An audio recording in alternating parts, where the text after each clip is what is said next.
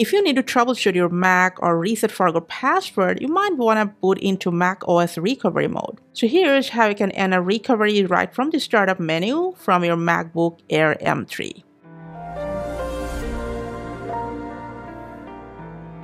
Alright, so you can either normally shut down your MacBook or just press and hold the power button until the screen goes black.